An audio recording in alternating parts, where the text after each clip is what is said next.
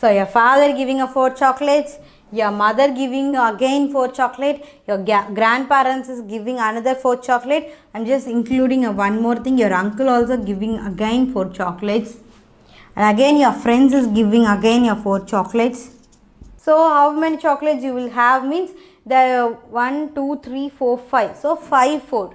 So if 5, 4 means you want to leave the finger. 4 in the mind, 4 in the finger. After 4, 5, 6, 7, 8. Isn't it? And then again 8, 8 in the mind, 4 in the finger. You will leave the finger and you keep on adding. What I am saying means just avoid the addition. If you learn the multiplication, how many 4s are there? 1, 2, 3, 4, 5. 5 4s. So 5 into 4, 20.